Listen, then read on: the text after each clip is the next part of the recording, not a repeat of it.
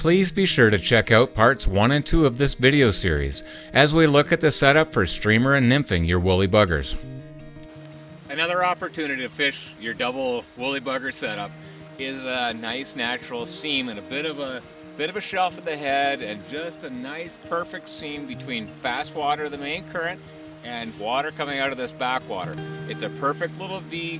It's about 3.5, maybe 4 feet at tops in depth.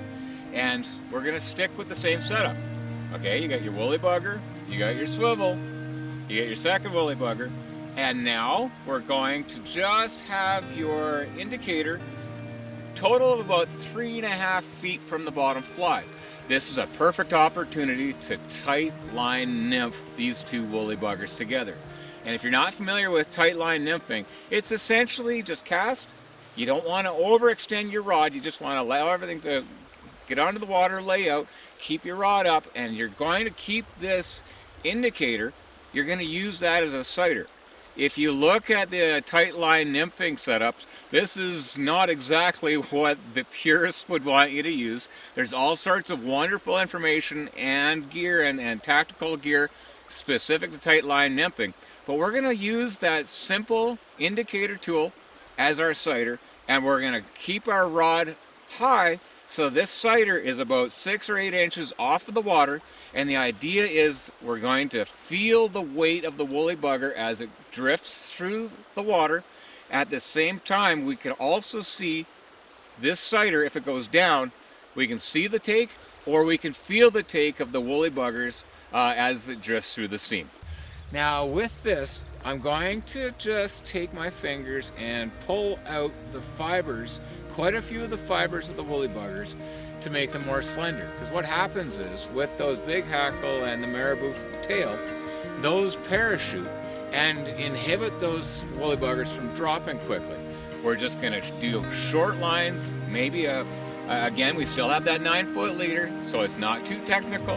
And I'm just going to get out, I'm going to work my way kind of in a 6-foot wide berth of water, just to the left, through the heart, and just outside of that seam. And I'm just going to work my way upstream with short casts, feel, roll, short cast, feel, roll.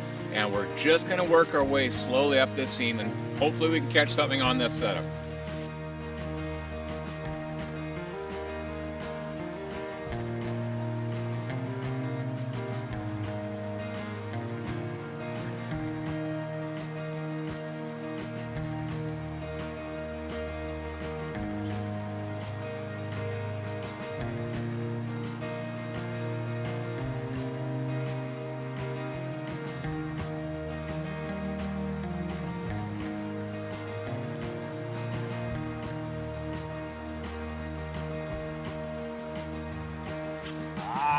There.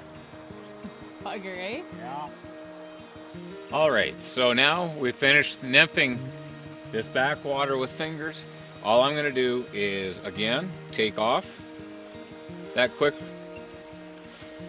plastic plug on the strike indicator tool, put that away real quick, and now I am just going to, just like we started, cast up and fast strip and retrieve, vary my depth by letting it sinking longer, trying different pulses and different retrieves, and just see if I can elicit a strike.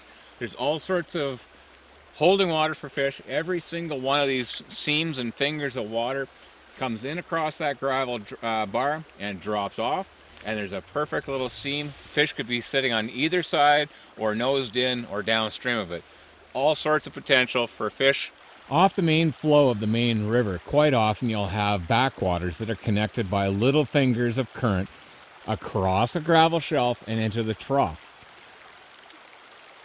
You'll want to fish this with a straight streamer setup with your 2 woolly buggers, and just take 3, 4, maybe 5 casts at each finger, casting across or into the heart of the finger current seam, letting it sink 2, 3, 4 seconds depending on which part. If you're into the deeper water, the slower water, let it sink a little bit longer. Vary your retrieve. All you're trying to do is elicit a response from the fish and prospect the water before moving on to the next most likely spot.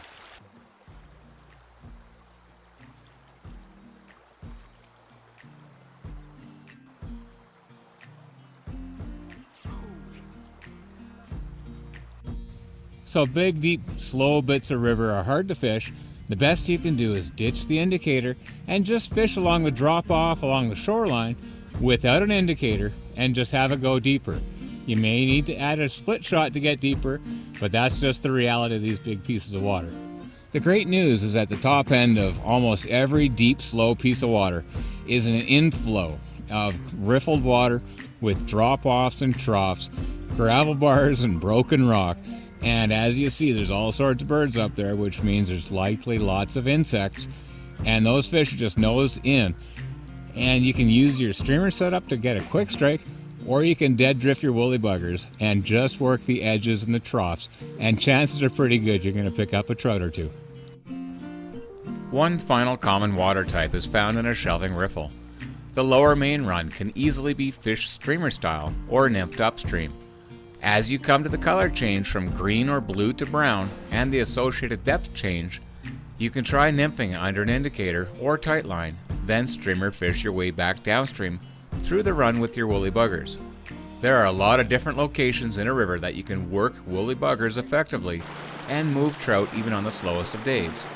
Vary your presentation and style based on breaking a river down as we've shared here. And please only look at this video as a starting point to what you can do. Add split shot, be more or less aggressive, mix a woolly bugger with a San Juan worm or other common nymphs, and just see what happens. Pay attention to the conditions you're fishing for future reference.